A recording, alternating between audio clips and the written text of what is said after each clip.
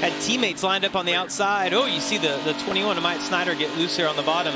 I think that outside is going to be the preferred lane, and if you watch when they come off of turn 1, you're going to see all the guys in the trouble big time. The 19 of Brandon Jones hadn't even told the story that hours ago, just over an hour ago, he got his first career win in Gander Trucks at Pocono, and now this. What a rough start. Second year in a row they've had an early exit. His luck at this track has been absolutely terrible, and we'll have to see what happened here for him. But, man, that joy of that win is instantly wiped away right here.